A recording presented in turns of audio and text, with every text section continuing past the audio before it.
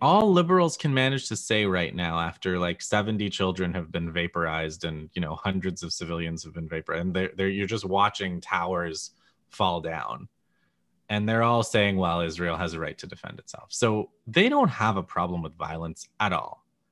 They have no problem with terrorism. They have no problem with violence. They have no problem with violence against civilians.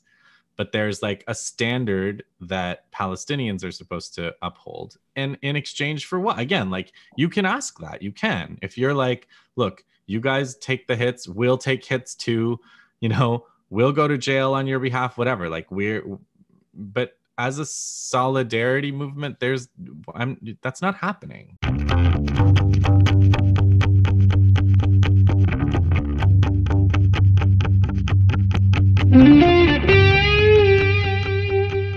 Welcome to the Recovery and Transformation Podcast, the show that links personal health with societal well-being. I'm your host, Samir Dossani. I'm an activist, a PhD student, and a health coach based out of Johannesburg, South Africa. This show explores the root causes of disease and talks about how people are recovering and transforming every day. Hi, and welcome to another podcast. If you enjoy this content, please do remember to like, subscribe, and leave a comment wherever you're listening to this. My guest today is Toronto-based writer and scholar Justin Podur. Justin's written a number of books, but the one we talk about here is his 2019 novel Siegebreakers, which is a thriller set in Gaza. Justin and I never met when I lived in Canada, but we've gotten to know each other through our work, and I was on his podcast a few months ago talking about my work on colonialism. In this interview, Justin shares some of his personal story of becoming a political activist, but we spend most of the time analyzing current events in Palestine. Before we begin, I just wanted to read this quote that I've been thinking about a lot as I watch the bombs fall in Gaza. It's part of a declaration drafted in 1955 and signed by a number of scientists, Albert Einstein and Bertrand Russell being perhaps the most prominent among them. They write that there's a stark option facing all of us. Quote, "Shall we put an end to the human race, or shall we renounce war?" 66 years after they wrote these words, as we watch the bodies of children being pulled from the wreckage, it's a question we all must continue to ask ourselves. So without further ado, my conversation with Justin Podur. Justin Podur, it's a pleasure to have you on the show. Thanks, Samir. I just sipped water as you said that. No worries.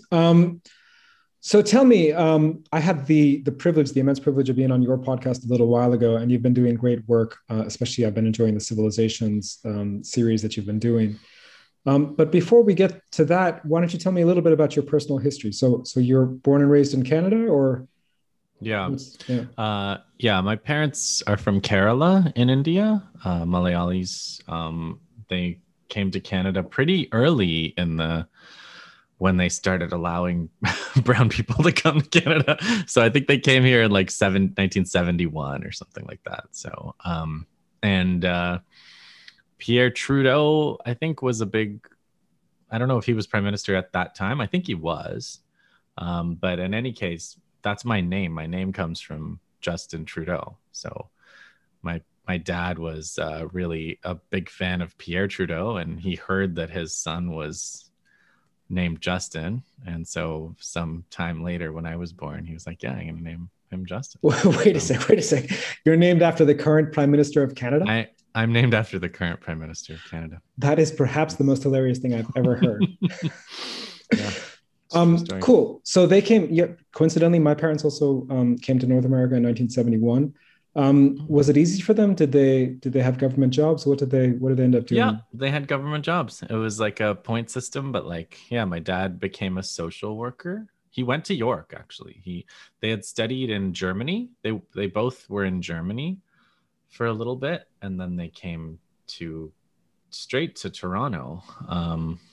And my dad, became a social worker for the city of Toronto, like a welfare caseworker, actually. So he ended up taking early retirement in 1995, shortly after 1995, during the so-called Common Sense Revolution in Ontario, when the really right-wing government started to cut welfare to the point where he kind of signed on to help people. And he was like, this is like, my job has gone from helping people to kind of monitoring people and making sure they don't get benefits as opposed to getting them. So, but then my mom's a nurse, classic Kerala nurse story. So, so it sounds to me like your parents probably already had some kind of political understanding, political training. And did you grow up in that sort of an environment? Because most of us, I mean, I don't want to generalize, but many of us South Asians, like our parents didn't necessarily have progressive politics.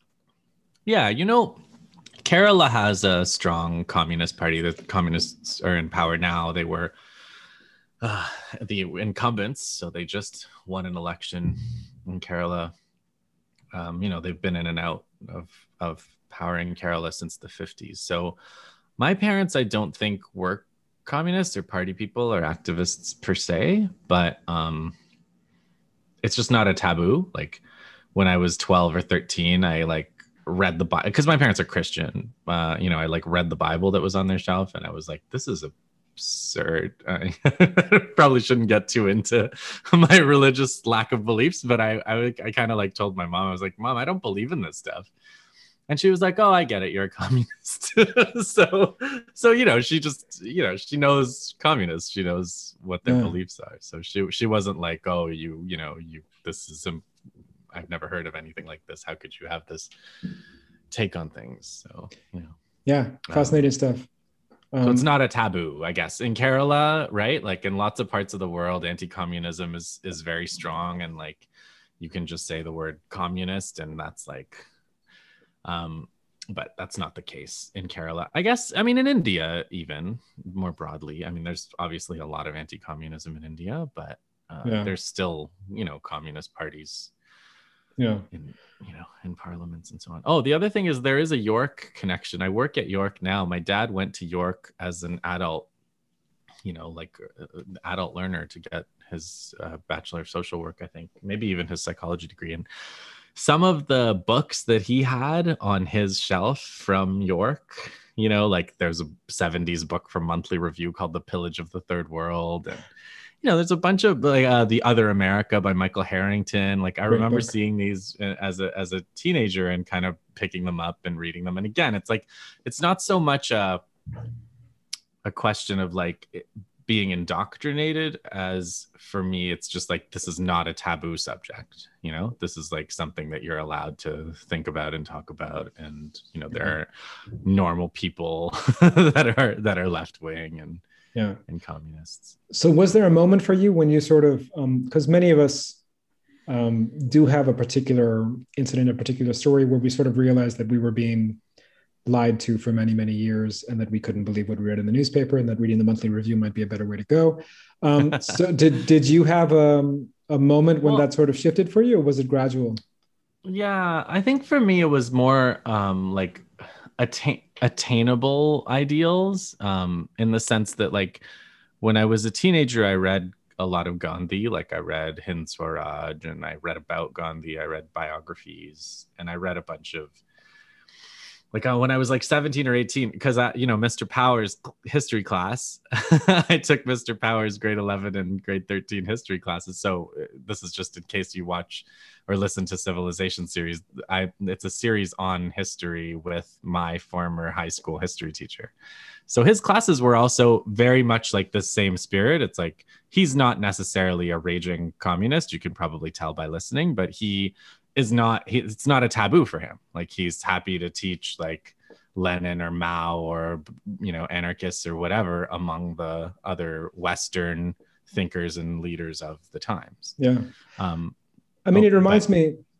It reminds me, just coming up, because I studied philosophy at McGill, and there was a guy there whose name I'm sort of blanking on, Italian guy who's an expert on Hegel, and he described when he first taught Marx. So he taught us Marx. But when he first taught Marx, this would have been 95, 96. When he first taught Marx in Canada in the 80s, he was one of the first people to do so. And he describes a sort of backlash that happened that he really wasn't expecting because, he's a specialist. In Italy. He's a specialist in 19th century German idealism. And he's what are you gonna how are you gonna teach around that without mentioning Marx, right? He is one of the, I think even today he's still alive. He's one of the best Merleau-Ponty and Hegel scholars in the world. And so, yeah, Marx is just part of that milieu. So Yeah. kind of have to teach it. And he was just surprised that it was such a big deal, and it made him push even harder on Yeah. academia. So, but that is to say that in Canada in the 80s and 90s, there were people who were openly discussing different kinds of threats, Yeah. So that's what I was unlike going in to the say. US. I asked my dad recently now, my dad's, in his 70s now. And I asked him, I was like, so tell me something, because I work at York now. I was like, tell me something. Who was your most like influential professor at York? What was your best? And he mentioned this professor named Wilson Head. He was like, I don't know. There was one guy named Wilson Head who came from the States. And I looked up this Wilson Head. He's fascinating. He's like, founder of like a race relations committee, and like opposed the Vietnam War. He was like physically attacked for being like a black activist. So yeah, it's just I found it interesting how I kind of like ended up back at York and like on the left at York after my dad went to York and studied these things in the 70s. But what I was gonna say was like in terms of attainable goals, because like Gandhi, I was like, okay, what am I gonna do with this? Am I gonna like doff my clothes and spin some homespun and like, sit on agitation and go on hunger strike? But then it was like first year university at University of Toronto when I like discovered on a bookshelf Chomsky's Deterring Democracy. And then I was like, okay, like here's somebody who's a professor who's like writing stuff. And I was like, I could do, like, this is something I could actually do. This is achievable in in the real world. Yeah. So I just want to take a moment, because Chomsky is definitely part of my story as well, and say like the number of people. So I'll tell you my Chomsky story very briefly. So I was kind of relatively apathetic, like first year university student who was, kind of lost looking back on it, didn't know what the hell I was doing in his life. And a friend of mine was like, let's go see Chomsky. He's speaking at the big, undergrad thing. And I was like, yeah, I've heard about Chomsky, some vague linguist from Boston or something. Okay, cool. I had no idea what I was getting into. Actually, he talked about, this was 2 days after the Oslo Accords were signed. So it must have been 94. And he gave a whole like Palestine rundown, which me coming from Washington, D.C., I had never heard anything like that analysis. And, it was a big part of my own sort of coming to consciousness process.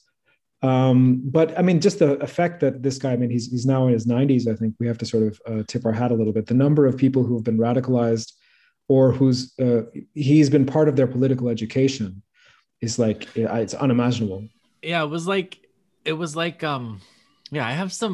been having like flashbacks from those days. Like my father would read the Globe and Mail, and I would read it, it would be on the kitchen table. Like he drove me. We lived in Mississauga. He would drive, he was driving to the office in Etobicoke, the welfare office, whatever.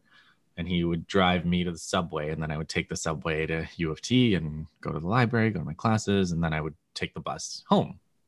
And so part of that was like he would read the paper, and then I would read the paper as he was reading the paper in the morning.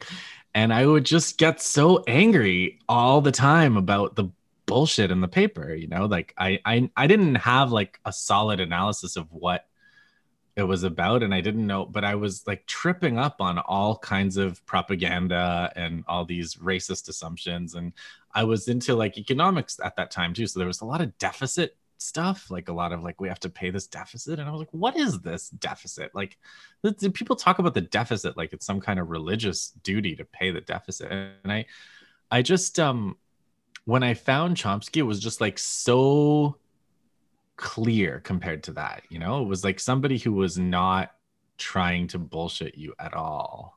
And that was the feeling that I got. I was like, holy shit, this is like, you can just tell the truth in the written word, like you can just do. And he did this thing. I think it was the Deterring Democracy, but he was like, they refer to 4 freedoms, like freedom of speech, freedom of assembly, blah blah blah. And then he was like, but they never talk about the 5th freedom, which is like to steal and murder, whatever. And I was like, oh my god, like that. Reading that when I was 18 was like, wow. Yeah. So yeah. No, for sure. And there was something about his style, like, and I'm sort of speaking to you now as a writer. there's something about his style that was just very refreshing compared, because it wasn't that it lacked nuance when there needed to be nuance. When he was talking about um, whatever it may have been, like the Indonesian occupation of East Timor or whatever, like he could give you every single detail in high definition in his prose. But there was a no BS kind of quality to that at the time. I mean, now with the internet, I think people are a bit spoiled because you can almost find anything you're looking for. But at the time, it's like we didn't have anyone who spoke to us like that. Yeah. Yeah. And now, now that I'm able to look, it's like you said, like looking back at the internet and looking back at history, I can see even where he learned some of these things. And it does go back to Marx. Like you can, like one of Chomsky's big tricks is like by this logic, right? Like, oh, well, if you think this is true, then this has to be true. And I was reading Marx on the Opium War, and he has this passage where he's like, well, would we accept, Paris sending a fleet up the Thames just to talk? Would we be like, oh yeah, of course, they're just here to talk. That's why they sent this huge armed fleet, right? So it was just, I was like, oh my God, this is what Chomsky does. And it makes sense, right? Because Chomsky did grow up in a Marxist framework, but we didn't, right? Like we didn't No, for sure. grow up in that tradition. So No, for sure. And for me, like just reflecting on that, like Marx is big, and I don't want to downplay Marx, but that kind of analysis started before Marx and continues in parallel with Marx as well. So it's like, it's sometimes I feel like and I don't mean we by you and me, I mean the left in general. I mean, like, I feel like we downplay this by using Marx too much. And Marx is a 19th century figure. And when we do that, we forget, all this stuff that came before, the anti-imperialist movements that started as soon as imperialism started, like, the diggers and the levelers and the whole, so there's a lot of history that you have very well gone on to in your podcast.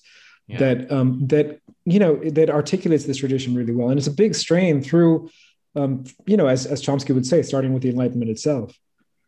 Yeah, for sure. But there's something about the volume and the sheer, like there's something about Marx where he's just so like his style too, right? Stylistically, like the way that he talks about people that he doesn't like is very entertaining. I mean, a lot of the people you mentioned, like Toussaint Louverture or, the Haitian Revolution, these are like major, much more important figures in the scheme of things than people who write books. But these are people of action. And we know about them because of writers. Like I know about Toussaint Louverture because C.L.R. James, and C.L.R. James is another person we could talk about, like, which I only discovered after Chomsky. Like you have to then go on. No, this is fantastic. And again, thanks for your work. I want to talk a little bit now. I want to pivot and talk a little bit about one particular piece of your work. So a couple of years ago, I think it was in 2019, you published a book called, well, why don't you tell us about that novel? Oh, Siegebreakers. Yeah. It's called Siegebreakers, and it's basically imagining how the siege on Gaza, the Israeli siege on Gaza, could end. So I was sort of like trying to write a piece of speculative fiction about the end of like a just end, not like utopia, but like just an end to the siege and what it would take to make that happen. And I wanted to write it as a fan of the thriller genre. I wanted to write it as a thriller. So I wrote it kind of like as a thriller, like a military story where the Palestinians are the good guys, which I had never seen anywhere written either. So. Before we get to the second half and the sort of possible future part of it, tell me a little bit about your process for writing that book. Because what I noticed in going through some of the reviews online is that people from Palestine are praising this as like a good description of their daily lives. And I mean, there must have been some work that went into that, yeah? I went to Gaza in 2002. I went to Jenin, I went to Gaza. I joined the so-called International Solidarity Movement, the ISM. I had been writing or working on the issue for about 2 years, well, a year and a half, 2 years, because since the second Intifada started in September of 2000. And I was working at ZNet, again, Chomsky, right? Like because of Chomsky, I got into this, the place that he was writing mostly for the internet was on ZNet. and I like basically became a volunteer there and started writing for them too. And when the first second Intifada started, we started this kind of like Middle East Watch kind of page where we collected people, people who were writing about it. And then I heard about ISM that way, and I went that summer of 2002. So Gaza was, even back then, more intense than Jenin or Jerusalem or the other parts of the West Bank. And yeah, so it's been on my mind ever since. And then in 2005, the settlers left Gaza and they really sealed it in. And then the Israelis have just been continuously attacking it ever since. Yeah. So I think it was like 2006, there was a big war. 2008-9, there was a big war. 2012, there was something a little bit smaller in the scheme of things. And 2014 was the biggest one. 2014, I was so frustrated by that. Like I was just felt so enraged and so like helpless. And I guess I think that's usually when I start writing. That's like usually the place that I write from. So there were like, my kid was just born, he was small. And in the evenings after he would go to sleep, I just started writing. And I would just, just see things. This is what fiction for me is like. You just see scenes. And for me, it was like, I think from the previous war, there was this kidnapping. It was like a prisoner of war. There was a tank gunner. I think his name was Shalit, and he was captured by the Palestinian resistance. And he kind of like would come in and out of, maybe it was 2006, but anyway, he would come in and out of the news. And people in Israel, I gather, were really concerned that he was starting to identify with the Palestinians a little bit. And so I think when he was eventually released, he was just like taken completely off the air, because I think he was not like unsympathetic. So anyway, I had this like funny thought in my mind that kept going, where I was like, what if he was like secretly, orchestrating the whole thing? And then I thought like, oh, this could be like the basis for a huge, a much bigger story about. And then in the process, it was like, there's like a political goal to go with the aesthetic goal, which is like, I want people to read this and be like seduced into identifying completely with the Palestinian side here. And also, there's a very prominent Israeli character. And so I think I handle the Israeli side. I know the Israeli side very well. I know lots of Israelis there. I have lots of Israeli friends too. I'm not like, as do many Palestinians, honestly. It's no surprise to people who actually know.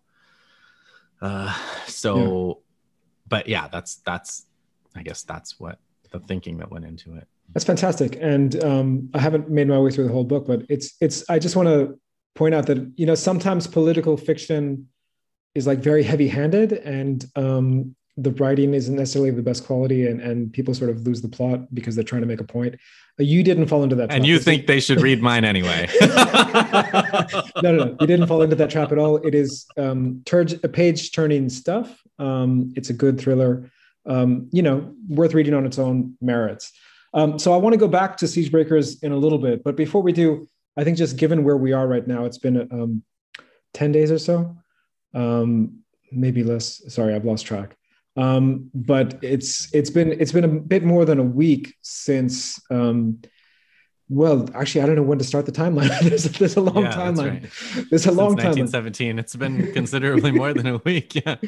But even this latest agitation. So, I'm going to give a very broad outline, and if you could fill in what's been going on, because you know the situation far better than I do. So the very broad outline is that there was forced evictions, as there often are. Usually the forced evictions don't really make the headlines because they aren't in prominent places, and they're not next to places that have infrastructure and next to media and all that kind of stuff. These were forced evictions in in an Arab district in Jerusalem, which which Zionist settlers have been trying to sort of get their hands on for a long, long time. That's one part of the story. Another part of the story is an ultra national, I don't know how to describe them, like a very right wing Zionist group they march every year to Al-Aqsa. They were going to do it this year. The day of their march was corresponding very closely with the end of Ramadan and the beginning of Eid. And that caused all kinds of problems as well. So that's another thread. And then there's a third thread, which is sort of where we are now, which is that the Hamas, which is the ruling authority, the democratically elected authority in Gaza, they threatened and then did launch some rockets, which then sparked this Israeli response that we're seeing right now. So have I got the story sort of more or less right? Yeah, I mean, the only thing I would add is that the rockets were launched by Hamas because of what was going on in Jerusalem. So there was like a warning of like Hamas did this thing where they were like, you've got to stop these evictions and you've got to stop this violence in Jerusalem. And if not, we're going to do this. And so it was and like, I just wanted to say that to kind of underscore the conscious decision that's supported by the people in Gaza, despite the horrible suffering. Like, nobody's saying Hamas shouldn't have done this because, it was going to bring terrible Israeli reprisal. They knew that it was going to, and they were still like, they're Palestinians in Jerusalem that are being thrown off their lands. We have to do something. Yeah. I think that's a point that we should probably emphasize, which is that, so I guess some people will say, what about sort of nonviolent resistance? But let's leave those people aside for a second and just point out that, this is the only form of solidarity that is really open to the people of Palestine, is some kind of resistance. And and then if we can point to the March of Return, which was like a massive nonviolent movement that resulted in Israelis just freely, shooting them down from the other side of the fence, right? Yeah, and there have been nonviolent attempts to break the blockade of Gaza. I mean, the nonviolence is sort of a daily thing, but in terms of what the actual government of Gaza can do, this is pretty much all they can do. And they have if they had targeted weapons, they might be able to do something that was a little bit more tactically. Someone from the Chapo Trap House podcast said that. They were like, you're making an argument for why Hamas should have an air force and targeted weapons, because that's the only, if you're criticizing their lack of targeting, then So you pointed out, and I agree 100% that this is a pattern. So, and in fact, in Israeli documents, they're quite clear about that. This is, I can't forget the term they use, mow the lawn or something. I mean, like they do this from time to time, just because they can, and they do it when they do it in Gaza. It's very easy for them because they can blame Hamas. Like it's and Hamas, because of some quirks to do with their charter, can always be painted as this rabid anti-Semitic force. No one ever points out, by the way, that the Likud charter, so the Bibi Netanyahu's party, has a charter that is just as genocidal as the and Hamas changed I think like quite a few years ago they actually finally changed their charter. It doesn't it doesn't say that anymore. Not that the Israelis care, but no, they still refer to it in the same way. So anyway, so that's the context within which Israel does this, and it's been going on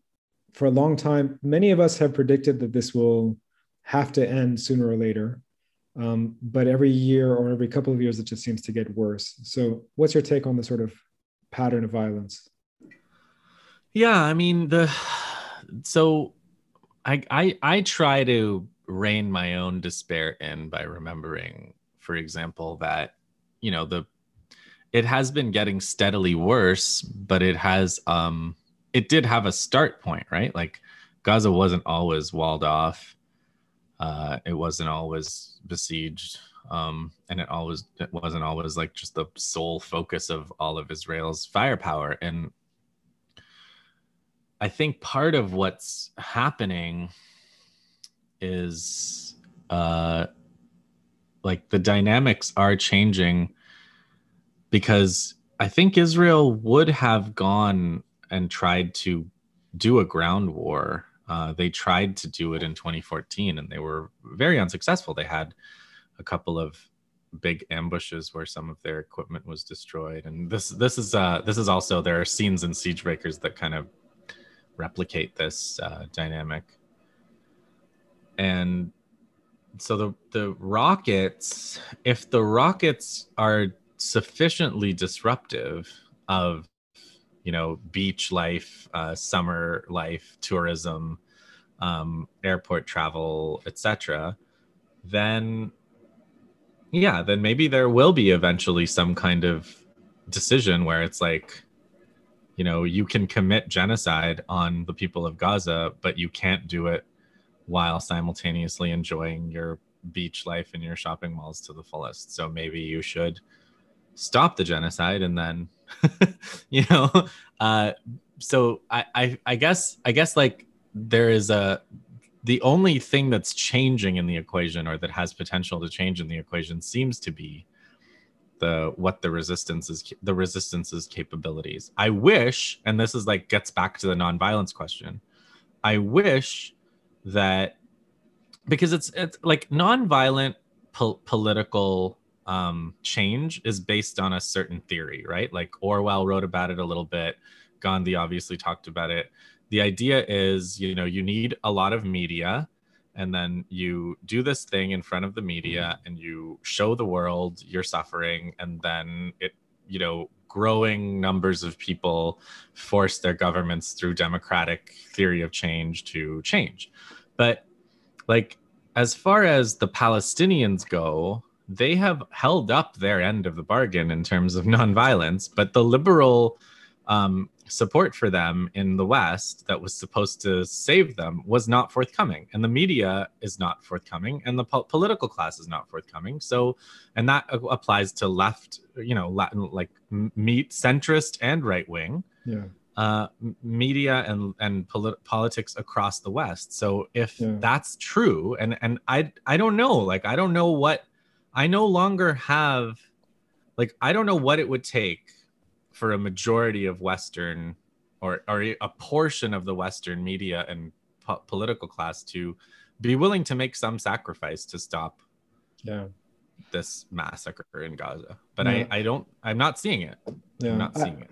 I haven't talked with Noam, with Chomsky for, I think it was the 2008 bombing of Gaza was the last time I talked with him. But he took the discussion in a place that I just wasn't expecting at the time. But now I'm happy. Now I think he's right, and I'm happy to talk about it with you, which is that there's a reason for that. I mean, the reason is that the history of what Israel is doing in Palestine mimics so closely what the history of Canada mimics so closely the history of the US. I think that's one strain of it. So settler colonialism mimics the history of South Africa, where I'm speaking to you from. So I think there's one strain we could talk about that is the settler colonial strain, but there's another strain, which is the Islamophobic strain. And I think they both come together in a very dangerous way in this particular instance. Yeah, absolutely. Yeah. Absolutely. And it's, you know, I completely agree with that. And I think, you know, and both of those have long histories. I also think I'm writing about this now. I've been trying to write about it for many years, but again, when I reach the place of like total despair is when I'm most productive in terms of writing. But I've been wanting to write this for a while. It's like there's also a specifically anti-Palestinian racism, and that there's its own dynamic, and it has to do with this support for Israel. But it's like all these asymmetries, like we're so primed for it, and it's like when you've been watching it for a long time, it's almost funny, like the whole Israelis, like one Israeli is killed, 200 Palestinians die in clashes or like in fighting, and it's like that's the way it's reported, and it's like super suspicious if you don't know, and if you do know, it's just like this absolute commitment to use the passive voice to confuse agency, like who's actually doing what to who. but you know, those aren't the cause for what's going on, because we know media know how to use the active voice. You know. Wait a second. You're telling me that the New York Times knows how to write English? Is that what you're telling me? Yeah, they know, the New York Times knows how to write English. So then it's more of a symptom of what's going on than the cause. And the cause is actually, it's anti-Palestinian racism. And I do, in my forthcoming essay, I'm going to announce it now to force myself to do it. But in my forthcoming essay, I do make a distinction between Islamophobia, because one of the problems with identifying it with the Muslim cause is that what happens is they're able to find Muslims who then endorse Israel, and then it's well, we've found Muslim Jewish, right? Muslim Jewish coexistence societies that have nothing to do with Palestine or Palestinians, and totally ignore their struggle. Yeah. So for me, I mean, I want to bring it back to the colonial side, because, you know, I have my own criticisms, and I know you have your criticisms of like the Ottoman Empire and the Safavids and like all these dynasties. But the fact is, like, compare it to the Spanish Inquisition. Like, those things were not anti-Semitic. It's not comparable. Yeah. I mean, they were not anti-Semitic to the extent that Christianity was, by any stretch. No, that's the thing, right? So this thing that happened in the Ottoman Empire that we talked about in Civilizations, where all these once the Ottoman Empire kind of got weak enough after 600 years, but like all the European powers started asserting themselves as protectors of minority faiths. So it was like France is the protector of the Catholics, Russia is the protector of the Orthodox, and England is the protector of the Jews. And it's like, how the hell did England become the protector of the Jews? They were the first power in Europe to expel the Jews. You know, and so it's a fascinating story. I mean, to me, in terms of my own academic work, I mean, this is where I distinguish between, I suppose, different colonial or different sort of imperialist models. And to me, Western European settler colonialism is a different entity, or colonialism in general is a different entity, and is actually like quantifiably worse than something like the Ottoman Empire or so on. Like, I'm not saying the Ottoman Empire was good. I wouldn't necessarily want to live there, but no, but I definitely wouldn't want to live in Inquisition Spain. You know?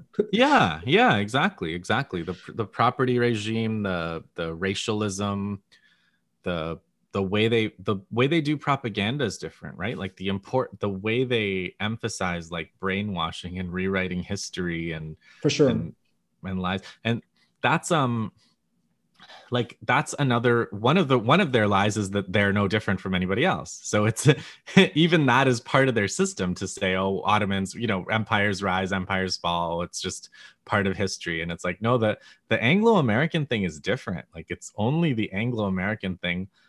You know, we've had thousands, maybe tens of thousands of years of empires, but we're only reaching like the limits of the Earth's capacity to handle them under the Anglo-American regime, right? We only started like the incredible deforestation, the climate change, the fossil fuel burning, like all these things are, we've even had genocides before, like we've had huge massacres before, but we haven't had this level of, and that's an Anglo-American thing. No, for sure. And I think the sort of what we sometimes term as ethnic cleansing, or if there's a more polite term, I can't think of it right now, but so if we take, for example, one context that I'm more familiar with than the Palestinian context is the Indian context.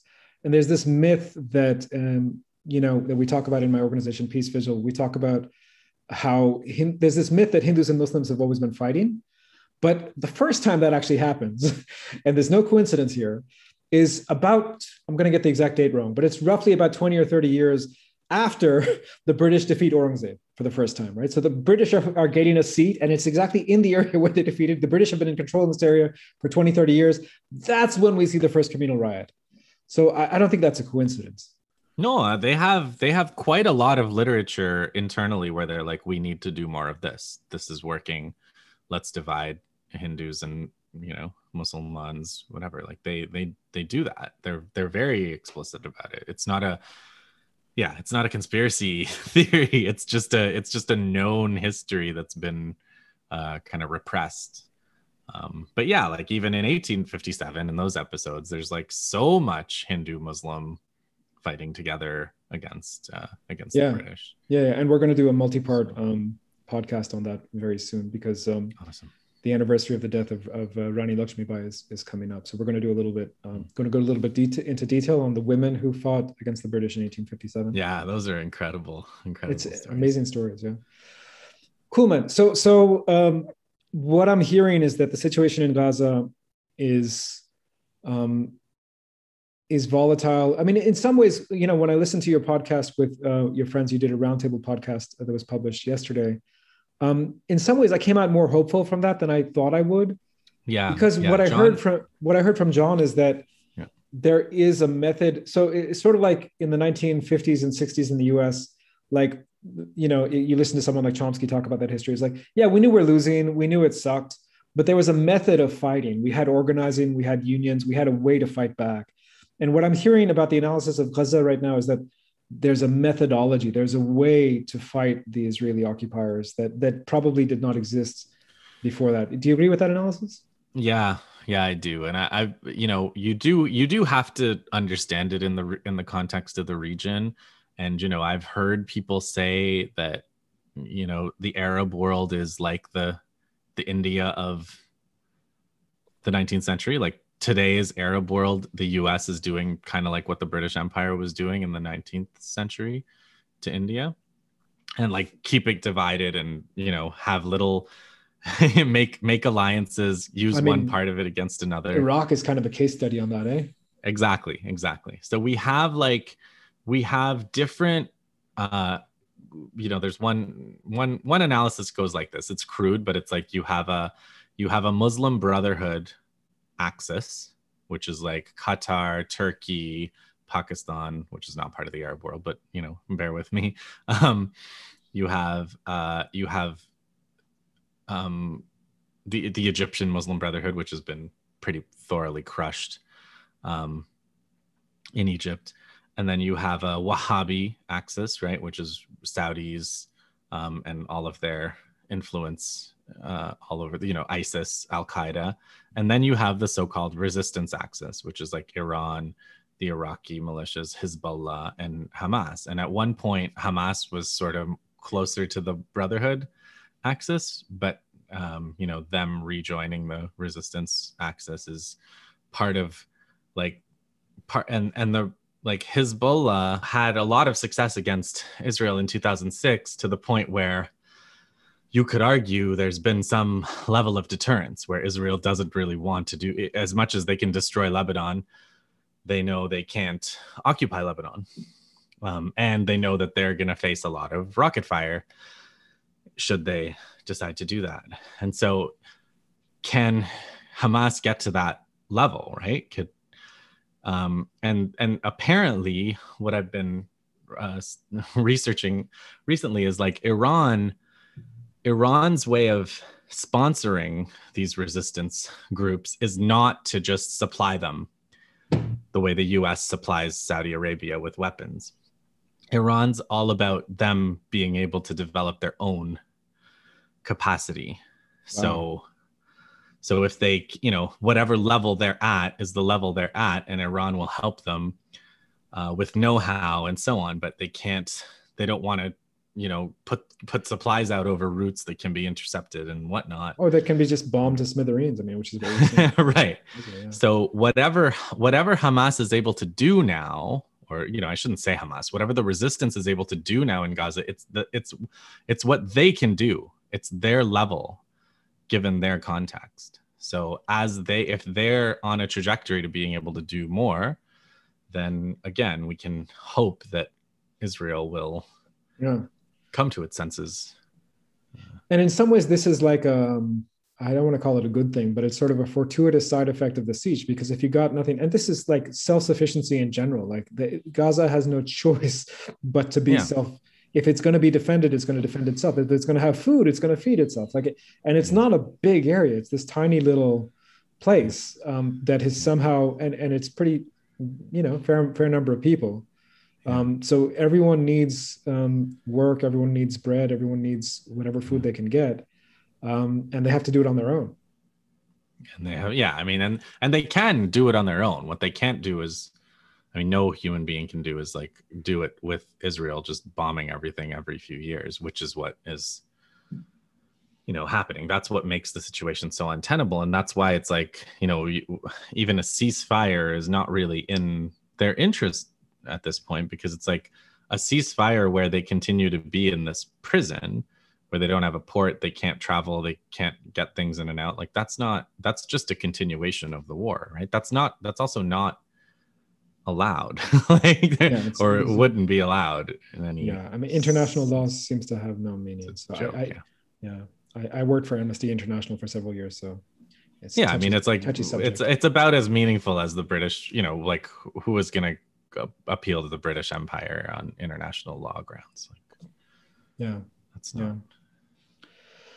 So I want to ask you, like, when I lived in Canada in the 90s, like, it's not that the Palestinian cause didn't have supporters. It did have some, but it wasn't very mainstream. And I suspect what's happened since that time is that the diaspora has grown, like the number of people and the number of educated people and the number of people who are sort of visible and who have some tie to Palestine has just grown. But I also hope that this, not so much the governments, but the civil society as a whole has sort of got more politicized and organized. Do you think at least we're at a point where you guys in Canada can influence governments to back away from their pro-Zionist positions? No, unfortunately I don't. But I do think, again, like there are certain things that I think there's a trend. But each time there's an attack like this, I'm like, oh, maybe we've gotten far enough along the trend line to see a change, and it doesn't look that way. I think Israel will be able to count on Canada for, probably the foreseeable future. I mean, I've been really, I've been really disappointed in the NDP, but that's like part of political life in Canada, is to be disappointed in the NDP. That's like what it means to be a leftist in Canada. But like, you don't really, I mean, the liberals or conservatives, nobody even, you don't have, you'd be a fool to have any hope in those parties, right? So and then the media, it seems like, like you said, the demographics do change, but co-optation is the key engine of colonialism, right? Like it's more about getting people to do imperialist stuff for you than it is to have like white people do racist stuff. Like that's always been a relatively smaller part of colonialism. If Canada completely changed its tune on Israel, I don't think that would be enough for Israel to, so it's only the United States that, and the United States can do it in an afternoon, right? I mean, that would. So let's talk about that. So I mean, again, from my very difficult days trying to lobby Capitol Hill on this issue, I mean, in those days there was not a single soul that I could talk to on this. Now there are some. There's even a Palestinian member of Congress, Rashida Tlaib, and there are others who have talked some sense. I mean, Bernie Sanders, maybe not as much sense as I would like, but at least he's sort of moving in the right direction. What's your take on the politics in the US? I also think that I'm not optimistic about that. A lot of people are more optimistic than me, but I think saying it's a lot like Medicare for all. It's a lot like any progressive policy in the US. There's like a little bit of like dangling this in front of you to get you to stick with their program. So, Biden, whatever is going on in Biden's head, like Biden before he got to this mental state, he was an unequivocal supporter of Israel who criticized Republicans for insufficient support of Israel. And, okay, there's people in Congress that are saying, there should be a ceasefire, but, whatever it is that whatever they're saying, I think it's sort of like trying to appeal to all sides of their so-called base. equally. So they've got something for the pro-Israel people, which is $3.8 billion a year worth of aid and unequivocal support at the United Nations and so on. And then for the Palestine people, they'll get some of their lefty Congress people to say, oh, well, there should be a ceasefire. But, Yeah, I wish I could say I didn't share your cynicism. Yeah. That would be a lie. I don't think we should have those kinds of illusions. I really feel like hoping for politicians to say something what they would have to say is, Netanyahu is under arrest. Netanyahu is under arrest for war crimes. And there's one theory that the reason that this played out the way that it did and with the timing that it did is to stop Netanyahu from going to jail for corruption charges, right? Because he was domestic politics in Israel was turning against him. He was about to lose his coalition, and once he's no longer prime minister, he might have to serve jail time. So that narrative has been completely lost. No one seems to remember that. But that, it's true, and it's cynical, and it's horrific that somebody like that would be willing to kill hundreds or thousands of people for his political career. Of course it's true, but that wouldn't help in the sense that the people, Netanyahu is the left wing of the governing coalition in Israel right now. There are people far more right wing than him. Yeah. So and that I guess what I'm saying is, the West, Israel, these are not going to be where change is going to come from. And the theory that these are where the change is going to come from in Palestine has actually led to, I think, some perverse expectations on the Palestinians to be like, oh, you guys should stop firing rockets, or you guys should do this or that and be the perfect nonviolent victims so that we can sell this sell this program to our public. And we haven't sold this program to the public. The public, so there's no, again, the nonviolence thing, the West has not fulfilled its end of the bargain. Yeah, let me just, because I'm located here in South Africa and I've been working with South African BDS activists on and off for a few years. And let me just point out that, South Africa is often held up as a role model. Look at what they did in terms of, suffering in jail and nonviolent resistance. And I just want to point out and this, I know, but that's not how history happened. There was a hot war, there was live munition fired. And if it wasn't for Cuba, defeating the forces of apartheid in Angola, and, Oliver Tambo running basically a kind of you could describe it as a kind of terrorist organizations. They were hitting soft targets, right? Because that's what they could do. That is a big part of the reason that, I'm sitting here in what was, 20 years ago, an all-white neighborhood in Johannesburg, and, I haven't been lynched yet. It's the violence was part of the solution. I hate to say it, right? But it's true. No, but the thing is, it's totally.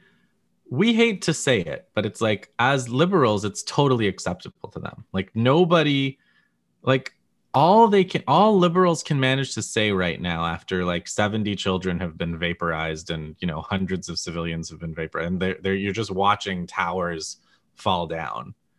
And they're all saying, well, Israel has a right to defend itself. So they don't have a problem with violence at all. They have no problem with terrorism. They have no problem with violence. They have no problem with violence against civilians. But there's a standard that Palestinians are supposed to uphold. And in exchange for what? Again, you can ask that. You can. If you're look, you guys take the hits. We'll take hits too. We'll go to jail on your behalf, whatever. But as a solidarity movement, that's not happening. So that it's one thing to say the theory doesn't work, but it's maybe the theory works and maybe it doesn't, but according to the theory, you're not doing what you need to be doing. 100%. So as we move to the end of the conversation, Justin, so the name of this podcast is Recovery and Transformation. And I think for a lot of us who've been watching, children being pulled from wreckage and, these kind of horrific scenes, even people who were sort of even the liberal center that you're describing, I've seen some people saying like it's like watching someone fighting with planes and missiles against someone fighting with sticks and stones. Like it's just sort of heartbreaking to watch. So for someone who's seen that and going through these emotions, what do you think practically, what can such a person do to be in solidarity with those who are suffering? Well, we do have to talk about it. I mean, we do like all these seemingly futile things. If that's where we are, this is what we're stuck doing, right? Like if you're in South Africa, or if you're in Canada, or if you're in France or Germany, US, you that's what you do. You hand out flyers, you go to marches, you organize marches, you make statements, you sign statements. Like this is what we can do, right? And it's not I don't like all of these things have always, as an activist, felt like horribly not proportional to the problems, but that's also our lot in life, right? Like that's what we do.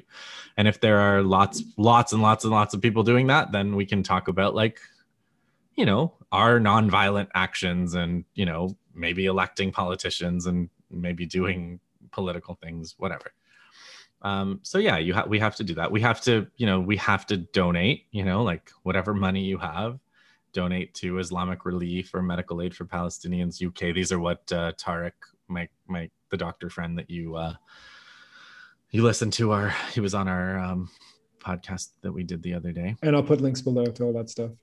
Yeah. So, he kind of did this thing where he said, there's the political side, the humanitarian side. So yeah, it's the same, unfortunately, like it's the same things, activities that feel really ridiculous when there are small numbers of people doing them are actually very effective when there are huge numbers of people doing them. 100%. But yeah, in these times, yeah. So Justin, in your book, so in Siegebreakers, what you describe a possible future within which this has a happy ending. Can you describe what you wrote, and also tell us whether or not you still believe it, given what you just said? Well, yeah, because it's not that happy of an ending. It's just that Israel comes to terms at the end of the book. And Israel comes to terms at the end of the book because the Palestinian resistance manages to unite across the diaspora and West Bank and Gaza and 48 Israel, which seems to be happening now. So that's one. I had like three things that had to happen because I have three different characters that recur. So there's the Palestinian side where their goal is unity. There's an Israeli defector who's a covert operative. So that's how he thinks. And so he does a bunch of secret things to help, which, that's the thriller. That's the real thriller side. So I won't, go into the details, but let's just say there's some support from Israel itself, which is covert in this case, but you could imagine various levels of overt or covert support. And then there's American protagonists that are also helping in a kind of a covert way, mainly by connecting the Israelis to the Palestinians who otherwise wouldn't be able to trust each other. Really, the Israeli really wants to talk to the Palestinians, but the Palestinians are not going to anyway. So that's those are the three kinds of angles that I've covered. And at the end, there is a war. There's a horrible. It unfolds a lot like it's unfolded in 2014, which is what I was watching, or 2018, or now.